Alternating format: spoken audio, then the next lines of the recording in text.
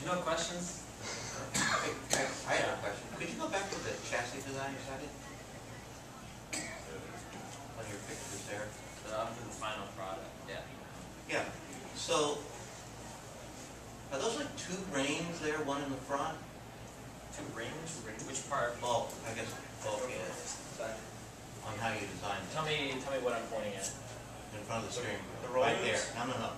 I think it's like The vertical too. Front roll.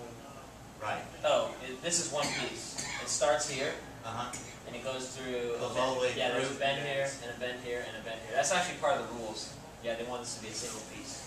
And there's a one like that in the back? Yeah, yeah. From here, goes up. There's a bend here.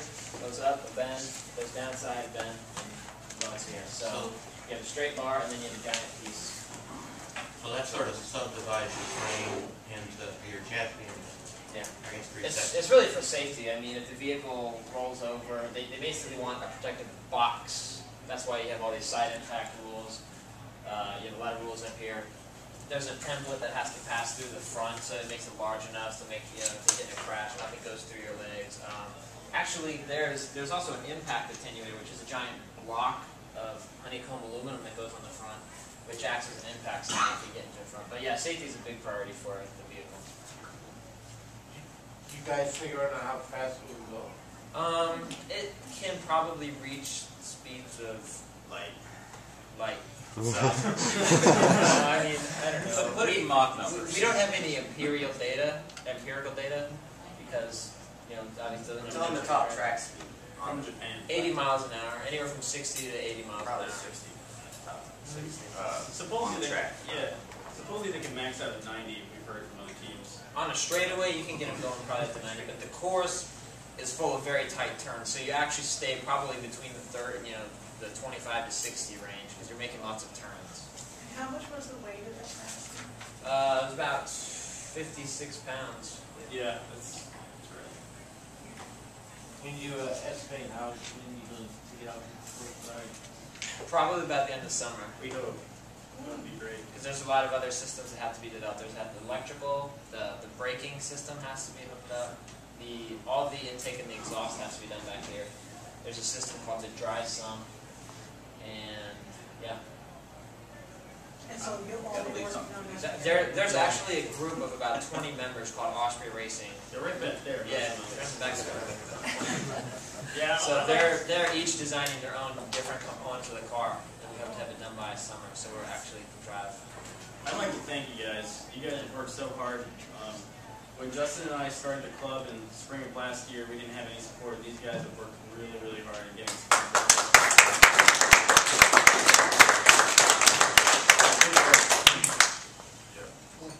If I may, I wanted to ask one other question here. So up front, is that, and I guess it's maybe for Mike, is that the steering? Where's the rack? That's the rack. Yeah, that's what Justin's pointing at. And so those connection points are in the forward lower quadrant? Yeah, you can see. Well, you can see over here. Yeah, if you divide, this is the wheel, and you divide it up into four. This is the front lower, and it connects to the steering arm and the upright, which is a little tab that sticks out. Was that a desirable location for connection, or? It was, the wheel package is really tight. There's not a lot of room to work with. So that's really, we wanted a long steering arm that was adjustable. So basically we pushed the point as far out and still had parallel steering involved. And that's where it ended up. Yeah, originally we had it on, it was flipped over. We had it on the back side, and it came into the bottom quadrant. But when we started, and we had the, actually, can you go back to the comparison? We had the shocks and the rocker up here, so the shock and the rocker was here. We had room for the steering wheel, but when we changed that location, we had to move the steering wheel. So everything is interconnected. I mean, you change one thing, and you affect three other people's systems. And the box design there in the front, that's dictated by some of the rules for safety? Yes, it's mostly Obviously dictated by your suspension points. It's almost like no, not at all. But yeah, there's a template that has to pass through the front, and there's one that has to go into the cockpit. Well, there's going to be body work that goes on top of it too to make it more Yeah, streamlined. the aerodynamic package. Thank you all for coming. Yeah, thanks. So when you're all finished actually making the car, is there going to be a place where we can see it online? Yeah, absolutely. Actually, yeah, you can see it online right now. I think I have our website. Yeah, we have a website. It's ospreyracing.org. If you you go there, you can check out all our photos and stay up to date with the latest news. Okay, great.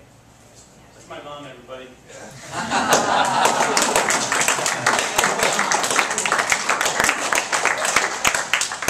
I missed his presentation, sorry.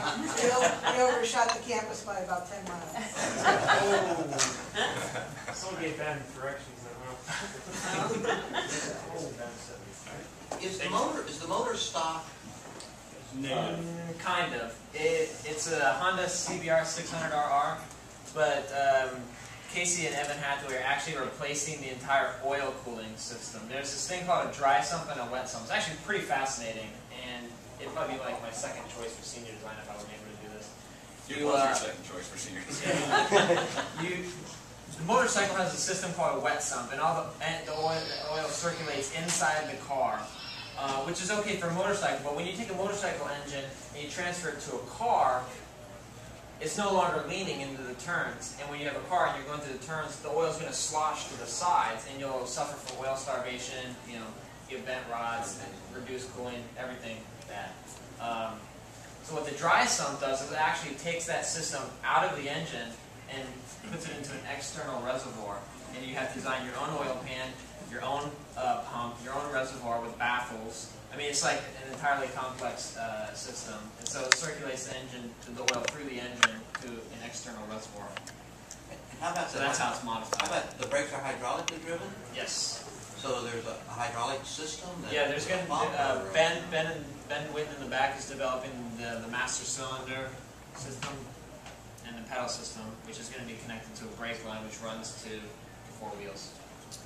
Wow. Well, Yeah, I mean the whole car, all the systems on the car are really amazing. So Just who's doing the electrical?